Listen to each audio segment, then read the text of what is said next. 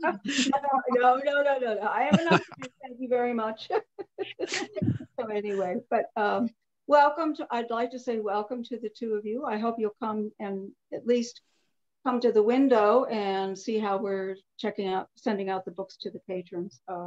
I'm likening it to the Florence Plague wine window, because they had these little windows with arched tops, which we have many things in the library like that. And you would put your money through and they would hand you a glass of wine. Well, now they're starting to use them again for this. So that's a little nicer, sort of, than using McDonald's. I do have McDonald's bags though, that if you want, I can put your books in a McDonald's bag too. So what we do is we hand out a bag that has handles with your materials, so that we hope once we check it out and put it in the bag, we don't touch the item for however long it takes before the patron comes in. So everybody seems to be very pleased with it, and it's working extremely well. So just to let you know, that's what we're doing from our side. So if you want to place a hold on a book and pick it up from me, we will send you an email, not like the Jones, but it'll come from CW Mars, and then we will check it out to you after the message has been sent, and then it's in your record. I'll always take it off if it's a mistake or you don't get there. But anyway, and all the fines. But people appreciate that. They like it a lot, that they know that we haven't touched and Jones, I'm afraid, puts everything in quarantine for 7 days. So it slows everything down. But anyway, it's working very well. We've been the recipient several times. My my now 6-year-old has checked out a couple books. One of them on snakes, which was terrifying. But well, I'm hoping Jones will send down you if you want. I mean, you can even call us and ask us to pull off what we've got. But again, Jones is doing these book bundles, and I think they're going to be working with the schools, but we're going to be the delivery and drop-off point for the school. But if anybody wants it, they can say they want to pick up a bundle of, you give them whatever they do, and we can hand you the bundle that comes down from Jones. So we're trying to work with the other libraries too, so it works really well. Great. So I haven't done that part yet, but it should be fun. And so Jennifer, do you want to officially start this meeting? Sure. We just need someone to, yep. Yes. So I have to have a date to record, so the meeting's actually started. Yes. So let's do this. Let's officially start. All right, 10:06 a.m. Anything else? No. So I have the, let's see.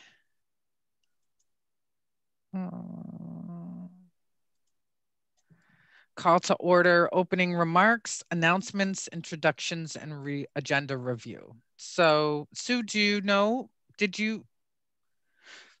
we haven't met yet, right? So I know Jennifer from before. Remember, she was at our meeting last time. Right before the pandemic. Yes. The beginning of it. Quite an experience. We all say that. And obviously I've met, is it Alan? Alex. Okay. So I met him through the window, and yes. Susan, I don't know if she's been here or not. So, but I know people do know who she is. So I hope she'll stop by. And also we have a brochure that was done in 1988 about the building, which I'll send it to Jennifer. So then maybe, or I'll put it in your bag when you come get it. And it's very nice drawings, etc. They were advertising the building at that time. So I thought you'd be interested in seeing it. Fantastic. Okay. And then so up next, we've got public comment, except for we don't have anyone in the public, so we can skip that piece. And then I don't know if, as trustees, if you all have something that you would want to speak about. I just really quickly, Sue, you are the one that's in the building consistently, and we obviously have not been going in. I just wanted to ask you, how is the HVAC system working? Does it seem to be okay? Because that was a concern when I was in there consistently. It was a concern that it would turn on and off frequently. Yes, I had to move down the hall. You're seeing me in the mystery room because we weren't allowed to have two people in the main library space all the time. So I'm down the hall, so I'm on your furnace, and I can say that if it gets really chilly, I call somebody, they zip it up for a little bit. You know, I text Jeremiah or Ralph, and they will play with it. The library, we don't have to worry about. Sometimes it gets a little too hot, but that's a totally different furnace than yours. And so I'm on that one, yeah, because it can get really hot, especially the hallway and the mystery room. So basically, they're trying to keep it rather low. And if I need a little oomph and heat, plus I have a little space heater that I can warm up in the mystery room. So we are keeping it. So I can't comment when you have your class because it's going to be. And that's been a long time ago, right? Yeah. And you know, if it gets way too hot, I will text them and say, look, you got to tamp it down. You still got to play with it. It's still one of these things that, yeah, it's still a mess. Mm-hmm. But again, that's what we're doing. We're trying to keep it because we're not really in the space. Sure. They are painting it. I will tell you that they're painting the walls right now. Oh, they are. Okay. So I hope you'll get in contact with Jeremiah because he's done some wonderful things for us, and he's the one in charge of looking at the building. And I'm still waiting for a fire alarm since 1984, which I don't understand why it doesn't even ring I understand why we don't have a pull lever system here, but it seems to me it should be ringing in the fire station. And they keep telling me they have people coming and looking, but that's my goal after all this time is to finally get a fire alarm. But otherwise, the heat system you're still going to have trouble with, and it's not functioning well either. So, but it works for us. Okay. Thank you. Thank you. I know that you're separate, but since you're in the building, I was just wondering, you know, if you had noticed. Okay. Thank you very much. Yeah, we're in the building every day during the week. I'm here some days from 9 to 5:30. That'll be the day when the window is open. So that's Tuesday, Wednesday, and Friday.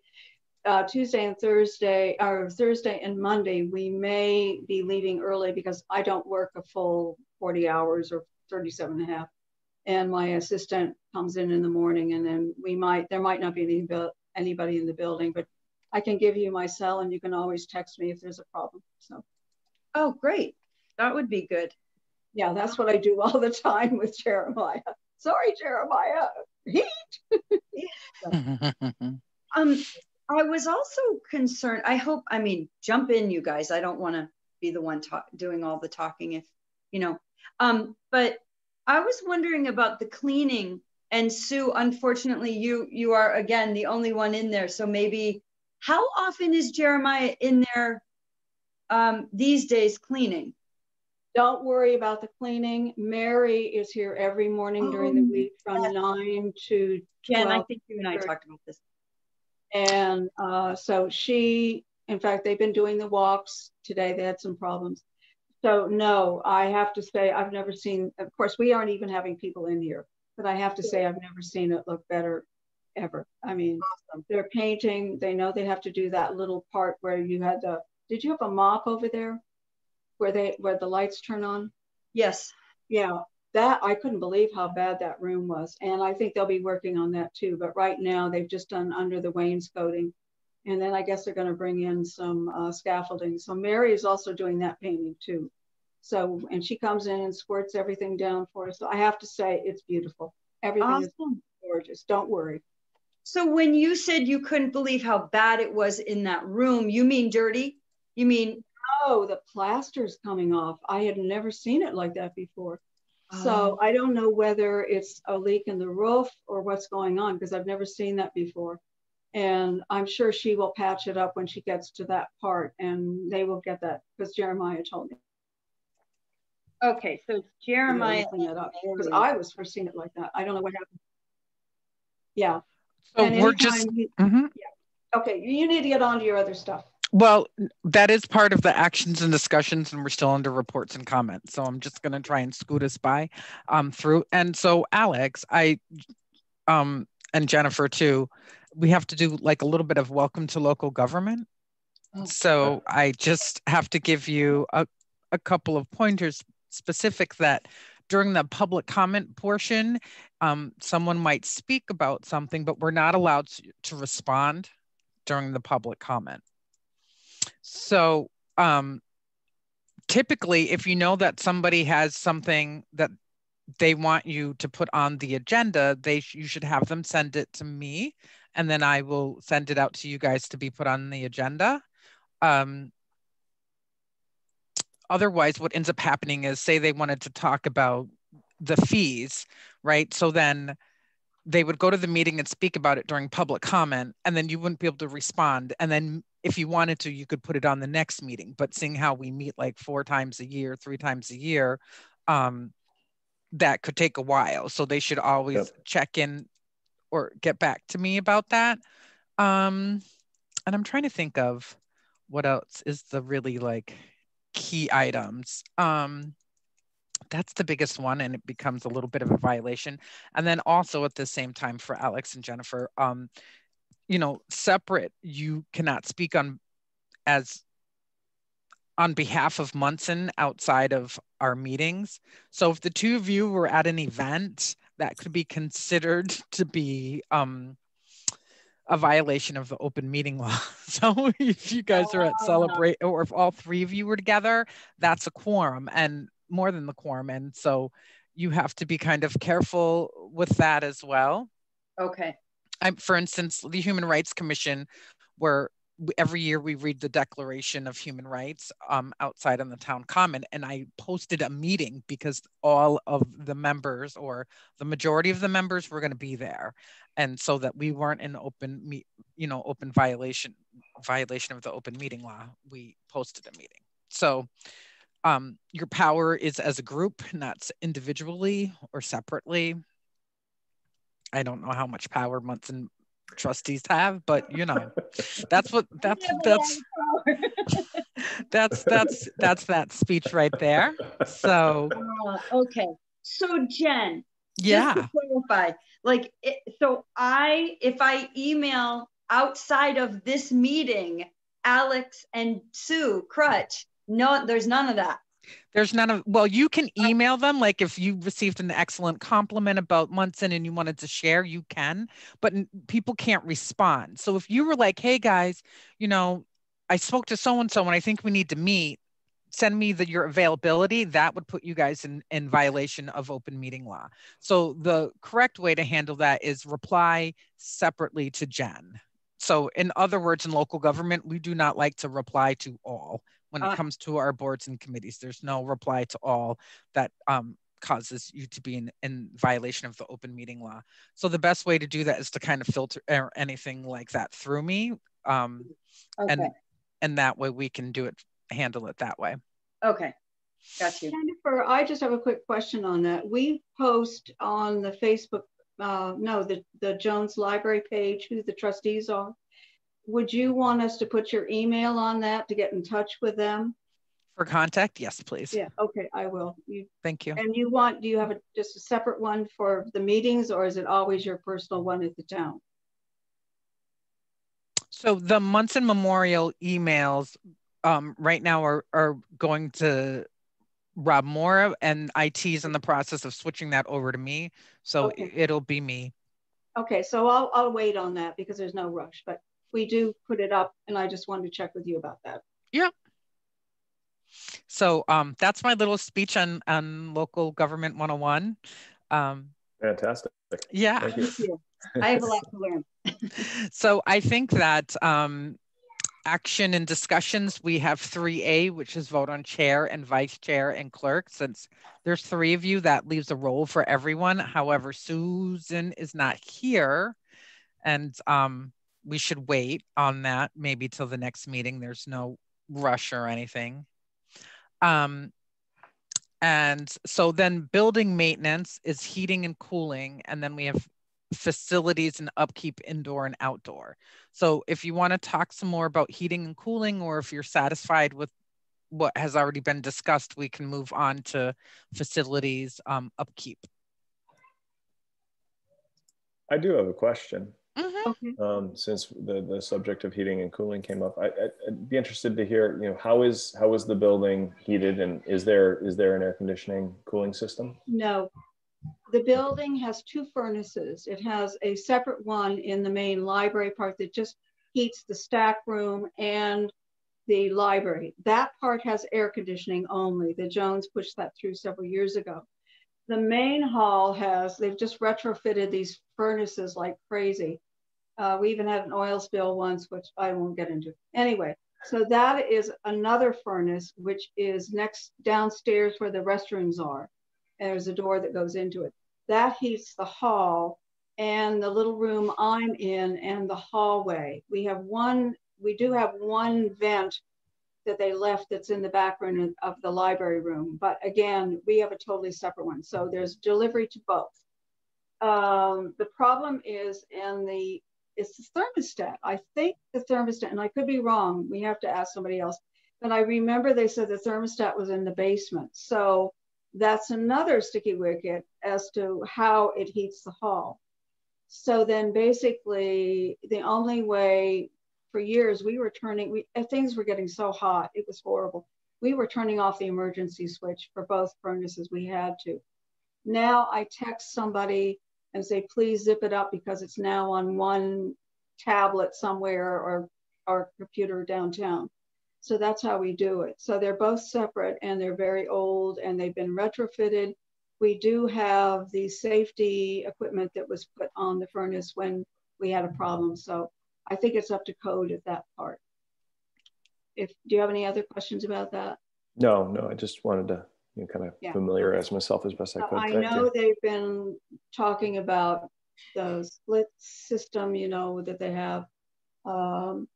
And again, they come through, they say the stuff, and you got to pin them down because, they don't, I'm sorry, it doesn't happen. And I believe there is money that has been allocated years ago for some of these projects. But again, remember, prices have gone up. So that's another problem. There have been requests for air conditioning in the hall in the summertime. I would suggest if you're going to do that, you really should try and get other groups using it. I mean, it's kind of silly or split it up that the library part has separate air conditioning in this room and have the hall on something totally different, because you don't need to be running it all the time. And we have all those beautiful windows. So that has been an issue. So I just also, and maybe Jennifer can speak to this. I'm sorry, I'm the only one in the office at the moment. So I've been answering the phone at the same time during this.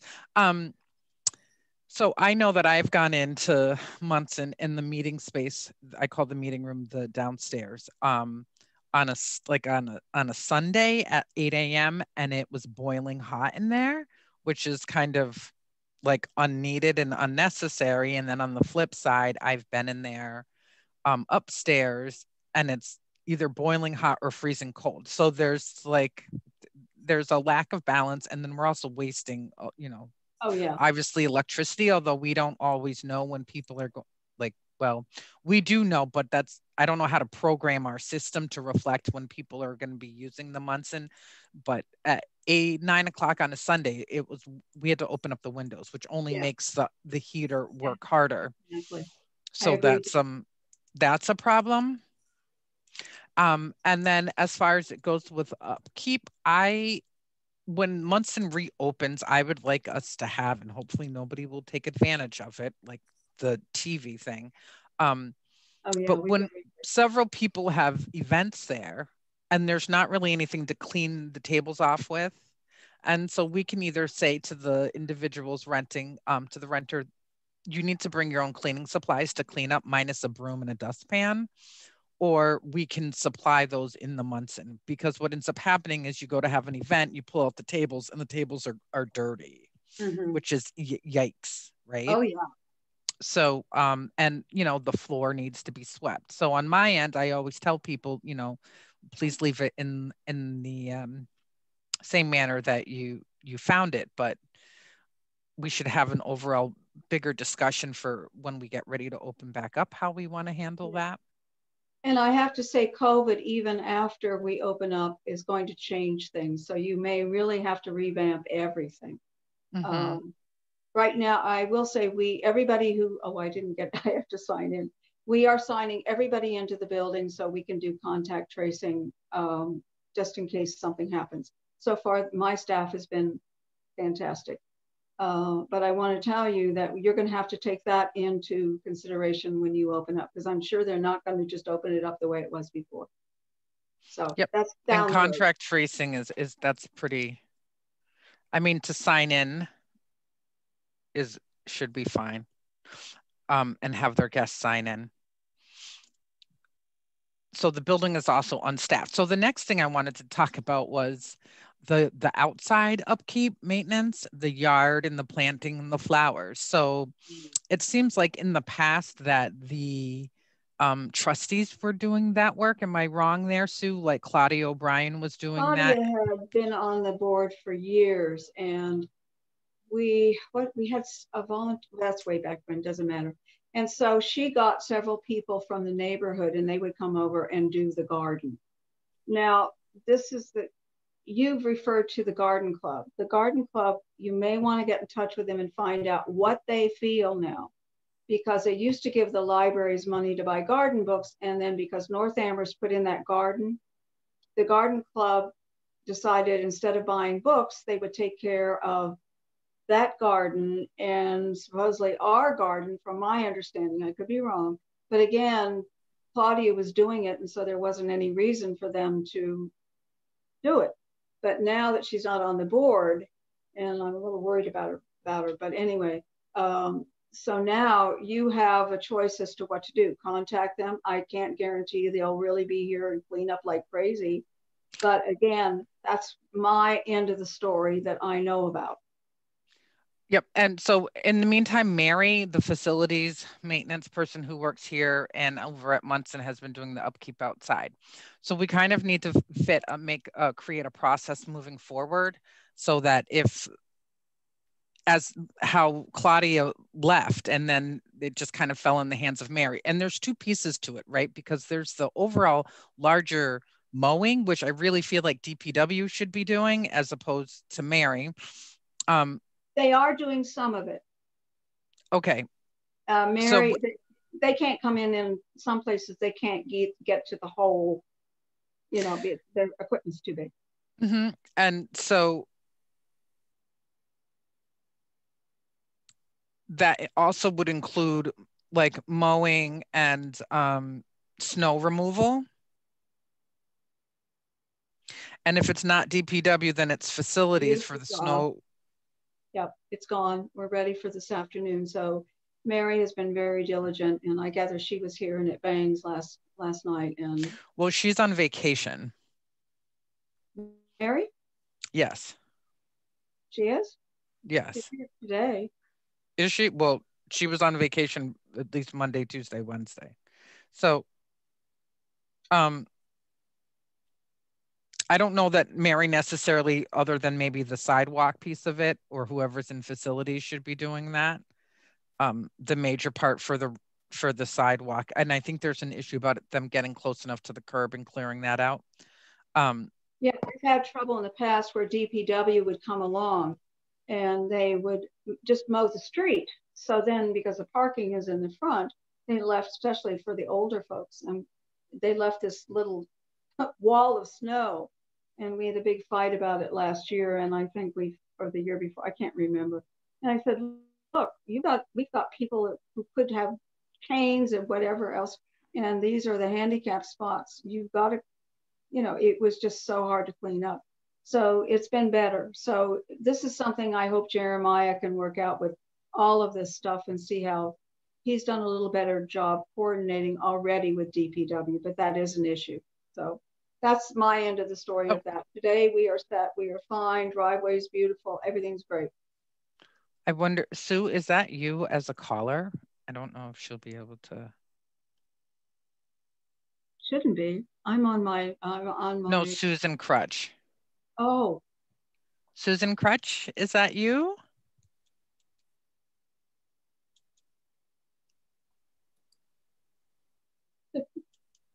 She's muted. Okay.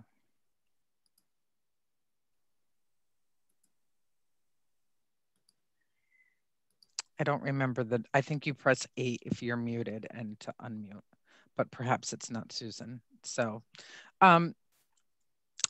then also, I think it would be great if you as the trustees decided or what to do about the flowers in general, because that's the part that seems like it might be more of the trustees' responsibility, or to delegate who should be doing the upkeep of the actual garden, just so that we have that. And okay, I'm not a green thumb person. I kill everything in my home. I try, but it dies. So I love to garden. So I'm very happy. I'm happy to do it, and I'm happy to try to maintain what's already existing there, which is so beautiful. But is there, I guess I should go by and see if there's actual maintenance that needs to be done right now. Like, is it a mess? I don't know. No, I think Mary's cleaned it up. Mary, great. She's very, very good, but I would like, so it's not really in her responsibility. So if we could remove that piece from her, that would be good. So. And sorry, Jen, at some point, is it okay for me or one of us to reach out to Claudia and see if she wants to continue because she loved it, or no? I think that is fine if you reach out to Claudia. I would just still say that the overall responsibility will be with the trustees to upkeep the garden, because what we don't want is, like we just had, Claudia kind of stopped and then nobody was Got you. doing the upkeep, and then Mary came and started to do the upkeep. So even if Claudia wants to still be involved as trustees, you should still be in contact and doing some of the upkeep of that. And I guess the bigger question would be is, what is the annual versus perennial scenario going on in the garden, right? So that's the piece where you need some, and actually, you know, I can speak with Mary. Oh, excuse me. I'm so sorry. It's okay. It would be, you know, just from my perspective, I think just to get an idea of what is currently planted, and maybe not do an entire inventory, but at least get a sense of what is planted and what the maintenance needs would be.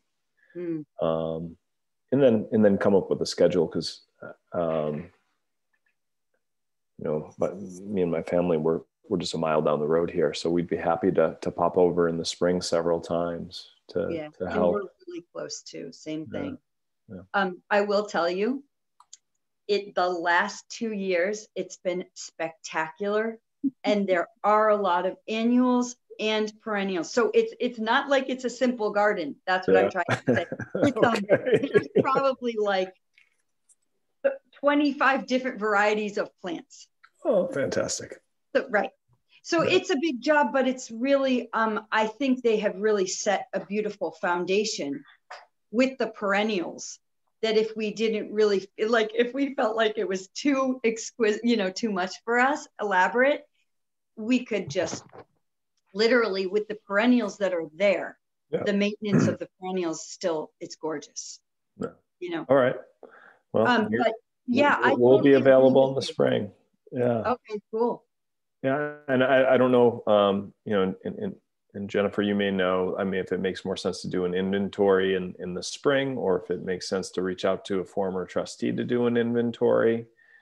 Well, you know what, I think that it would be great if you guys kind of checked it out at the very earlier part of spring when stuff starts to develop. And then, you know, we could even do like a Munson Memorial Garden Party, right? Like, if that is, if we can be in contact, but it's outside, so you could have people socially distanced, because there's a lot of people in South Amherst that really love the garden there, and just the building overall, and it also makes it a little more welcoming. And you know, everybody's been overwhelmed and tired from all of the coronavirus like fatigue, right? Like Sure. being stuck in the house and Exactly. only like contact with kids. I haven't had like non-work adult conversations in a while, you know, so everybody's kind of there. And oh, there's Susan.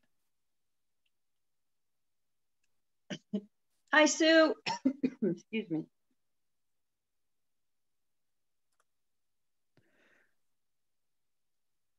Hi, Susan.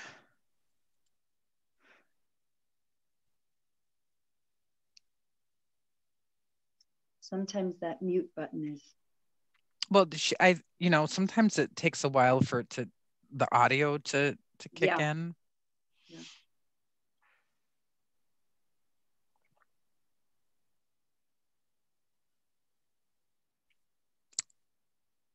Susan?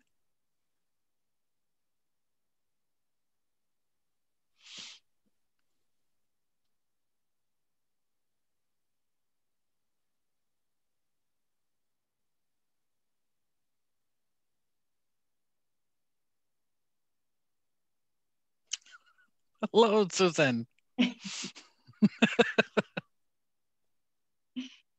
Oh, we can't hear you though.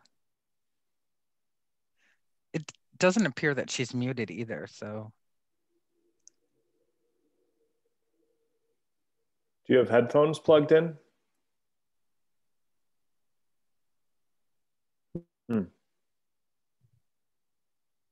You have to tell your computer to, are you using your computer totally? If you are, you have to tell it to connect the voice. She looks like she's on the phone. Okay.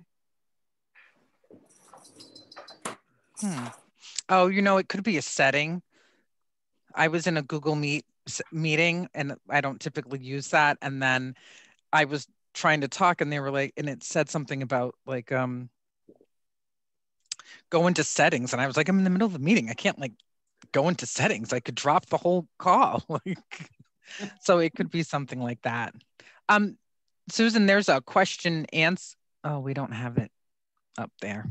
That's too bad. Okay. I think she's going to try and figure it out.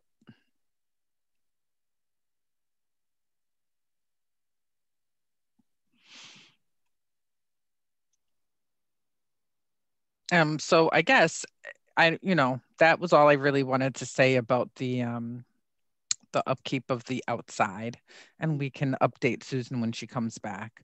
And then,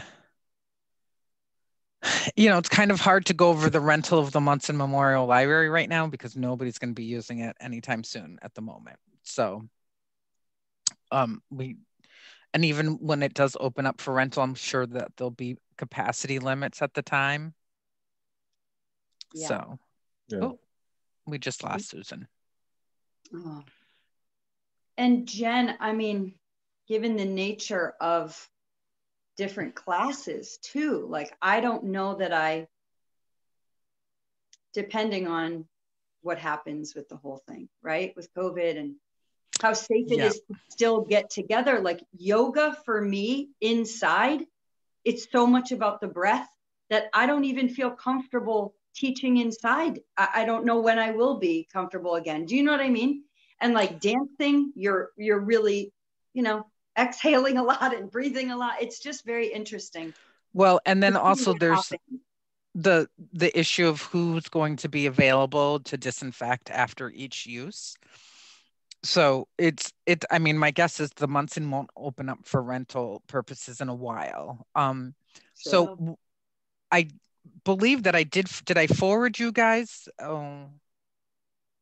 So you know, I think some things to think about until the next time we meet is the fee scale. So I can send everybody the application that has the fees listed. You know, I'd like to keep them affordable for they should be kept affordable for the public.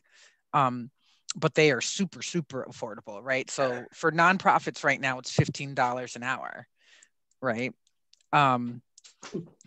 And so I don't necessarily recommend that we raise it to $50 an hour, but I think we can go up a little bit from the 15 for the nonprofit.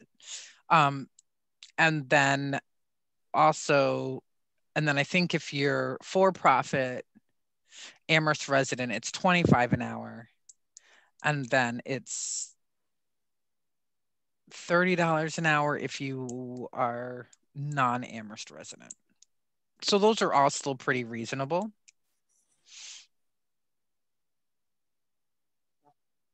So those are some things to think about.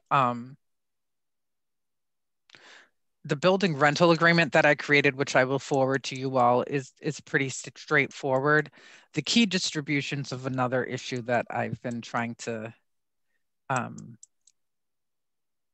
have worked on for a while. So basically, someone came to rent the Munson who hadn't rented it for 2 to 3 years, but they still had the key. So, yeah. Let me just jump in here. They have had talk about putting in a keypad where you'd have a number.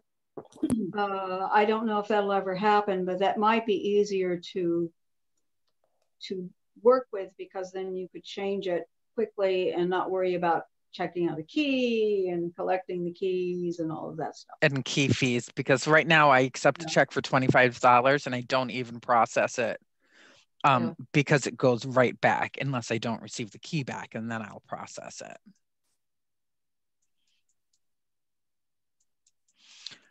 And so that's pretty much what's on our agenda for today. Unless you guys have other things in addition or more additional questions. I do. Jennifer, would it be possible to, related to fees, would it be possible to get a copy of, the budget or a balance sheet of some sort, so we can gain a better understanding of kind of how all these things interplay with things like, heating and cooling and maintenance and, if things like flowers need to be purchased for outside as course of our, duties as trustees. Would it be possible to kind of get a sense of what the budget is? Yep. So I can send you what I have, and I can look in. I think it's halfway library and halfway town to get the other remaining budget. I will say that the two groups that rent office space there, Amherst AEF and the Garden Club. Is it the Orchid Society? It's the Orchid Society. So they don't necessarily pay rent. We get a donation check of some unspecified amount every once in a while, and that's what covers, I think, their rent, their usage. But besides that, it's most people, the folks who have every Friday dances and items like that are the folks, and it's just like $50 because they're only renting it for 2 hours. Yeah. Right. So I mean, so the rental fees aren't thinking long term. If 2021 is a wash as well. Also, the Jones Library pays $6,500 for renting the space. I know. Well, so and that's part of your budget. And what I will say is that the library is its own entity from the town, although we work together, right? So it's the town of Amherst, and then it's the libraries who has their own trustees and their own budget separate from the town. And yes, they do pay rent to use the town building at Munson. So yes, I can get you that budget information. Yeah. Well, I just, again, with COVID, the uncertainty of what 2021 is going to look like, it doesn't sound like fees are a substantial amount of the annual budget, but, if you zero those out, which it looks like that's a possibility, being able to do exterior maintenance, flowers, things like that. So. Yep. And I think that the Orchid Society maybe donate some flowers. I'm not quite sure about that or not. That I don't know. I can't answer that. Okay. I'm not 100% sure about that piece of it. But what I will say is if we do open up with COVID, if it's open up for rental, there's the issue of, do we have to have somebody in there to disinfect after use, which would mean now we're paying for staff to go over there in addition to what Mary's already doing, because it's at a different level of work at a, you know, so that's another thing to think about. Okay. So with it being kind of a wash, right? No, not a lot of money coming in. That makes me think about fundraising. Should we maybe talk about that next time? Yeah, let me find out what can be done. I don't know what can be done for fundraising for Munson. It's a town entity. I can answer a little bit. They did set up a Friends of the Munson building several years ago with a tax number. I don't know, Jennifer, if they have any information about that downtown.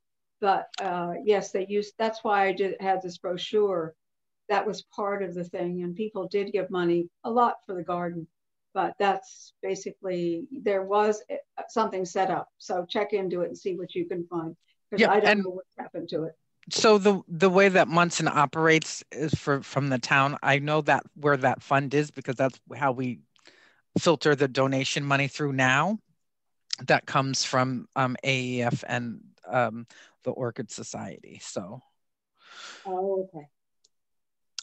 But yet, and then I know that, for instance, like there is a TV down. Is the TV still downstairs, Sue? Yeah, I'm hoping I can dig up the money to replace it. I think somebody pushed it over. I didn't want it on that stand anyway, but this was my idea too, because I've been asking for it for over 10 years because I thought it would extend our use of meetings, and possibly we could show a film for the kids or some kind of program or whatever. And so finally they did it, and we had it 2 weeks, and somehow I walked in and Jen saw it. She saw that it was all cracked in the screen, and we were shocked because I had just checked it the weekend before.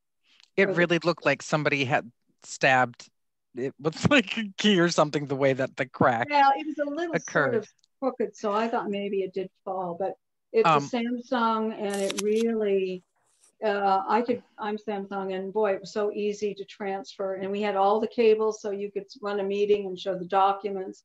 So if somehow we can replace that, we'll have to, but it was really so sad to see. But I don't think it's worth replacing right now because of course we're not open.